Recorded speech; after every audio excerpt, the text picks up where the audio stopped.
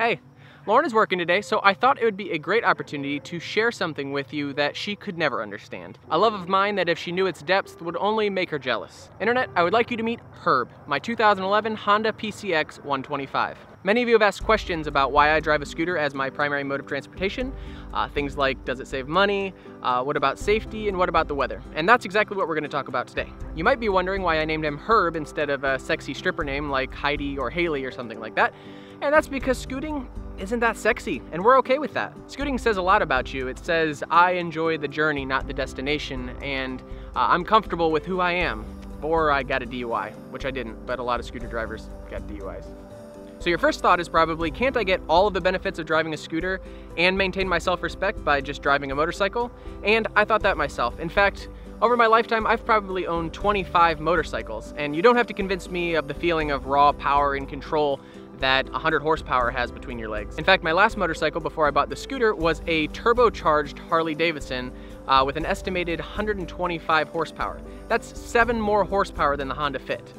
Herb, on the other hand, has about 11.7 ponies in the stable, and he has a top speed of 55 miles per hour with a really good tailwind.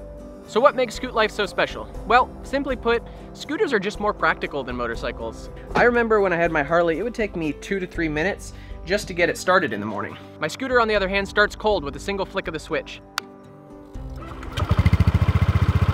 And although it doesn't make a statement going down the road like my Harley with pipes did, I show up to my destinations not smelling like gas and exhaust. This benefit should not be overlooked. Smelling like gas and exhaust really gets annoying. Next up is maneuverability. My scooter weighs 278 pounds.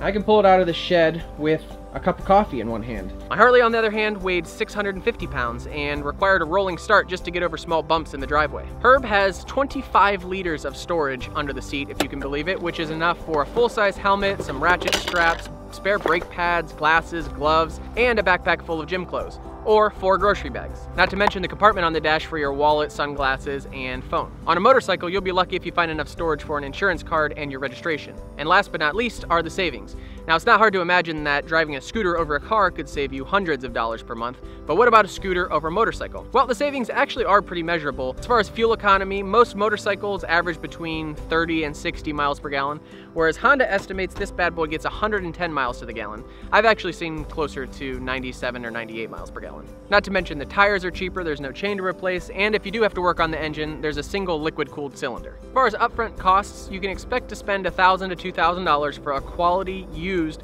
brand name scooter, and that's what I recommend. I would take a well-used Italian or Japanese brand scooter over the Chinese and Taiwanese knockoffs every single day of the week. So that means stick with Vespa, Honda, Suzuki, or Yamaha. Well, that covers the benefits, but surely there's some concerns about safety and weather.